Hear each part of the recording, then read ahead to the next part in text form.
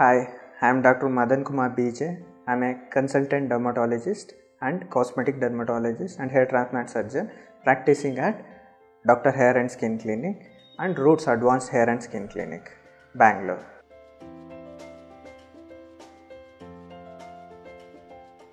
Facial hair removal is not an harmful in acne prone skin because laser hair removal reduces the gland thickness so that it reduces the oil secretion and also it reduces the acne. At the simultaneously it treats the unwanted hair, but it may increases the active acnes. So laser should be avoided in active acnes. It can lead to the flare up and it can give rise to the scars, but usually it responds to the treatment and it subsides early.